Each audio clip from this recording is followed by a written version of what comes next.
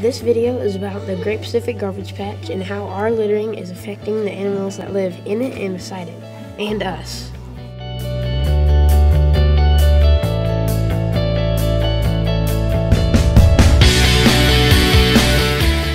The person that found the Great Pacific Garbage Patch was Captain Charles Moore whenever he was in a yachting race from Hawaii to California, and him and his crew noticed millions of pieces of plastic around his boat. This is part of the ocean in the Great Pacific Garbage Patch. And do you want your oceans looking like this, or like this one?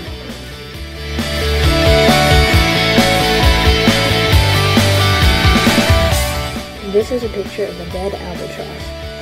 It is a species that is living around the Great Pacific Garbage Patch, and it has been eating our trash. This is a picture of an alive one.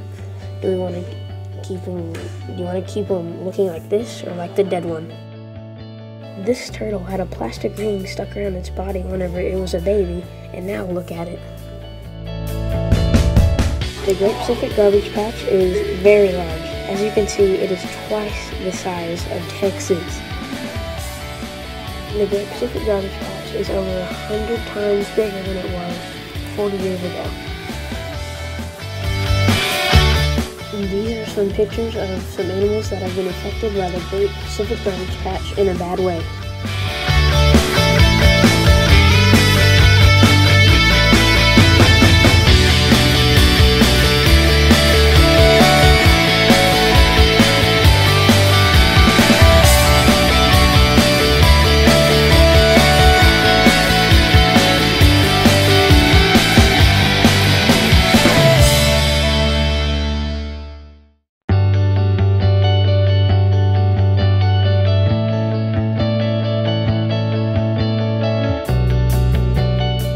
The Great Pacific Garbage Patch is over 90 feet deep.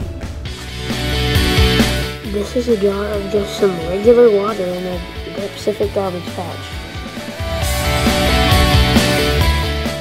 This is a picture of some plastic bottles in the Great Pacific Garbage Patch, and plastic molecules never go away, so I guess you can say it's indestructible.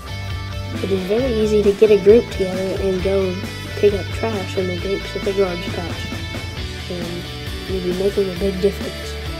There is not just one garbage patch, but 5.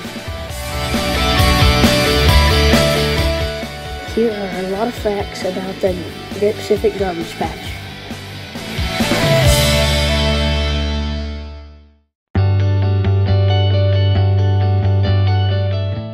Always remember the 3 R's: reuse, reduce, and recycle.